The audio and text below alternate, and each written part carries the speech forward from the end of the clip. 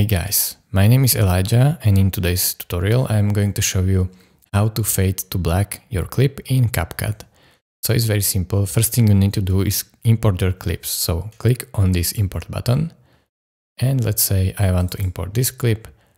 Then drag and drop it on your timeline and go over here to animation.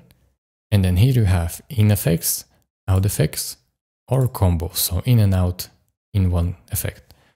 So we want to fade out, so we are going to out and then choose fade out right here.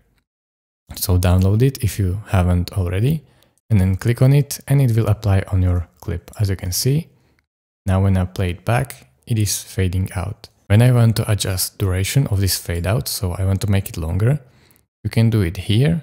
So let's say 5 seconds and it will fade out for 5 seconds.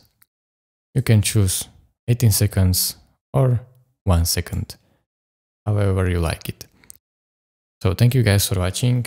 If this was helpful to you, consider subscribing and liking this video, and I will see you in the next one. Bye bye.